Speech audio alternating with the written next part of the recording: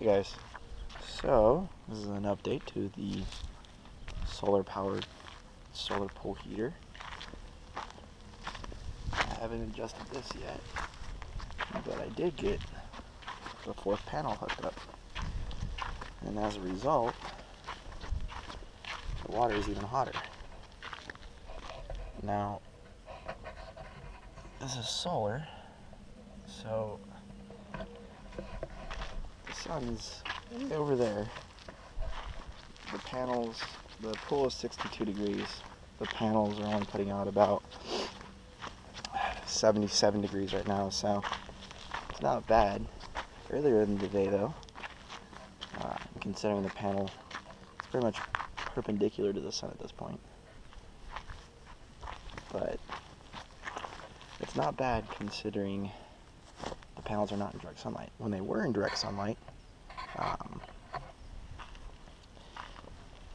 the pool was, water going in was 62 degrees.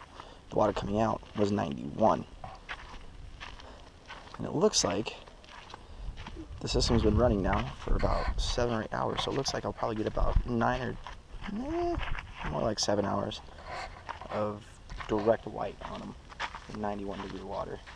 And today's highest temperature was about 78, so that's not too bad. I'll keep updating this. I actually have a mount for the panel. I'm gonna mount the panel, like I mentioned in the past video. I'm gonna put the pump actually in a box, so dogs and stuff and the weather won't tear it up. But other than that, and I'm gonna anchor these. But other than that,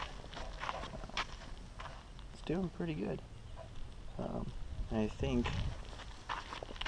they're gonna work. So I'll keep updating you guys on how it goes and what the temperature rises to, and if it actually helps. If not, I'll turn them into something else.